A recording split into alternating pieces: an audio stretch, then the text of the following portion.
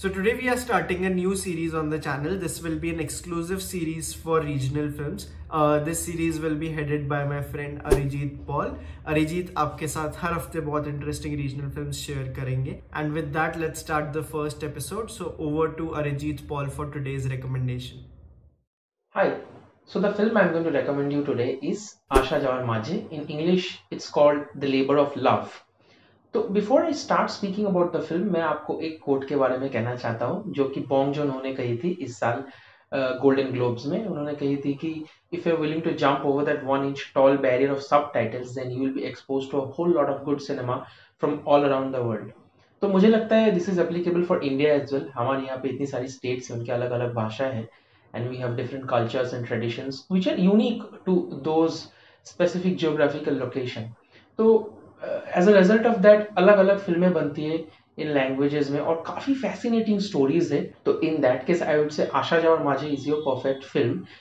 ये film Amazon prime पे available है and why I recommend this film today is because this film has no spoken dialogue in the entire film. तो आपको subtitles की problem नहीं है and that is why I thought of recommending this. ये film Aditya Vikram Sengupta ने direct की है. It was released in 2015 I think. तो this is set in north Kolkata, a small pocket in north Kolkata. तो it is about a couple, husband और wife की story है जो दोनों काम करते हैं. The wife works in a factory during the day time and husband works in another factory during the night time. ये लोग आपस में मिल नहीं पाते, they don't have enough time कि एक दूसरे से मिले. तो थोड़ा सा ही वक्त मिलता है ये लोग को जब वाइफ काम के लिए निकलती है सुबह और हस्बैंड अपने काम से वापस आते हैं. तो उसी से नाम बनी है. The title has come from there, the आशा जवार माझे. तो लिटरल ट्रांसलेशन होने से in between coming and going.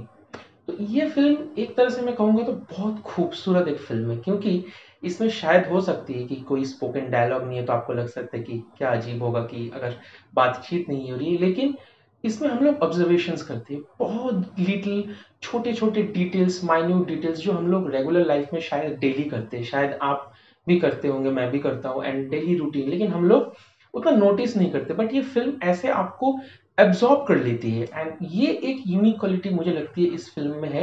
And obviously visually it's striking because मैं कहूँगा कि ऐसे शायद ही कुछ फिल्म मेकर्स हैं इंडियन कंटेम्प्रेरी सिनेमा में जो ऐसे विजुअल्स लेते हैं. Aditya Vikram Sengupta is one of them. अगर आप फिल्म देखोगे तो will understand what I am speaking about.